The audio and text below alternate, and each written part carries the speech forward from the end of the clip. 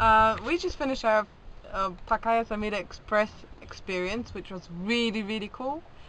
We stayed there for 3 days and 2 nights, and we've seen lots of animals.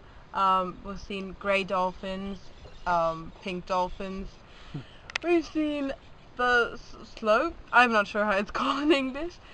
We've seen lots of monkeys, many different monkeys, the black big monkey and many small ones.